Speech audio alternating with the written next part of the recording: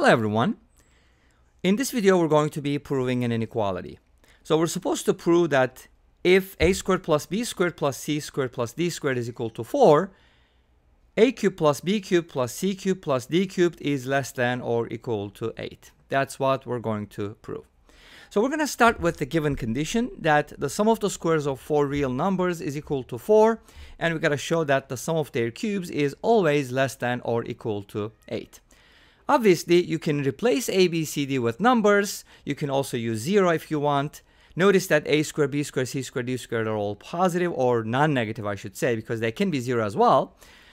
So you can just plug in some numbers to see what that looks like, but that's not going to be a proof. So we need to prove it in the general case. So let's start with the given expression. The sum of the squares is equal to 4. So I'm going to isolate one of the variables. And it doesn't matter because we have the symmetry. Notice that whatever I find out about a will be true for b, c, and d. So let's go ahead and isolate a squared. We can write it as 4 minus the quantity b squared plus c squared plus d squared. Since I'm subtracting the whole thing as a quantity, I'm going to write it as a sum. Now, this tells me the following information. B squared plus c squared plus d squared is sum of squares, and that can never be negative. So in other words, this expression is always greater than or equal to 0. If b, c, d are all 0, obviously this sum is going to be 0. So this tells us that we're subtracting a non-negative quantity from 4. So the answer is supposed to be less than or equal to 4. If the sum is 0, this is 0. This is 4. If the sum is greater than 0, then the difference is going to be less than 4. Okay, great. So this gives us a very important piece of information which we can generalize and use. So this tells us that a squared is less than or equal to 4. Great. So we need to use this information, and obviously we need to turn it into a cube because we are supposed to show that the sum of the cubes is less than or equal to 8. So how do I use that information? First of all, notice that if a squared is less than or equal to 4, then a is going to be less than or equal to 2. Great.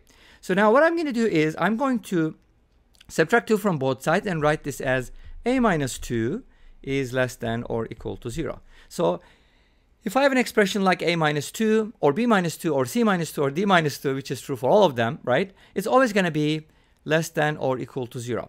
So this is what I like to do. Since I want to go to the cubes from here, because what I'm trying to prove is the sum of the cubes is less than or equal to 8, I'd like to multiply both sides of this inequality by something.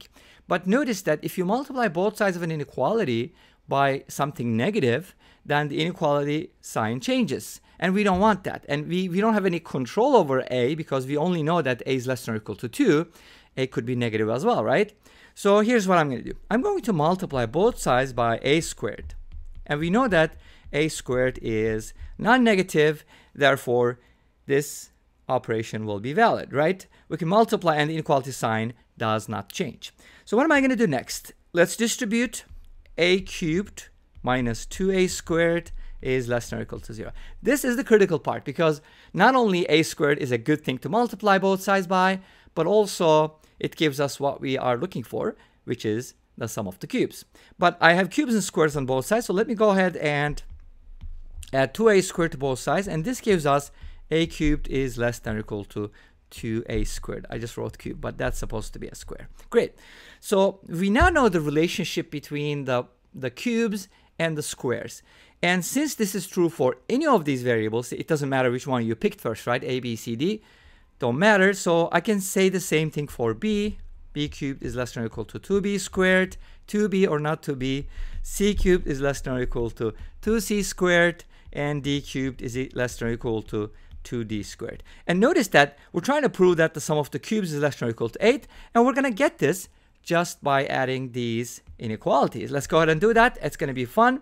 We can add inequalities. They're all in the same direction. So we get a cubed plus b cubed plus c cubed plus d cubed is less than or equal to 2a squared plus 2b squared plus 2c squared plus 2d squared. And then obviously this expression can be factored on the right hand side.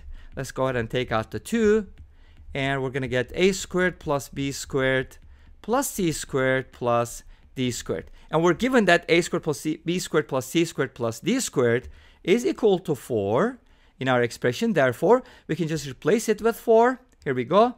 This is equal to 4. Therefore, the sum of the cubes a cubed plus b cubed plus c cubed plus d cubed is less than or equal to 2 times 4, which is 8. And that's what we were trying to prove.